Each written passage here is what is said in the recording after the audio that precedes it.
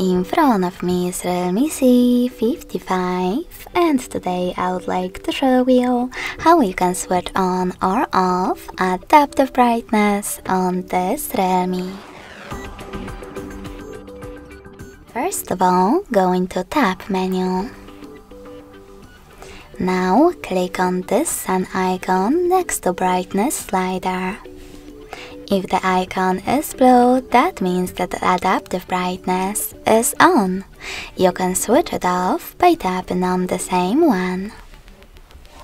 You can also just go into settings, scroll down just a bit and tap on display and brightness.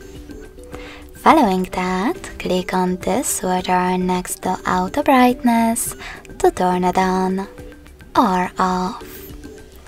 Thanks so much for watching. If you enjoyed this video, smash that like button, comment and subscribe.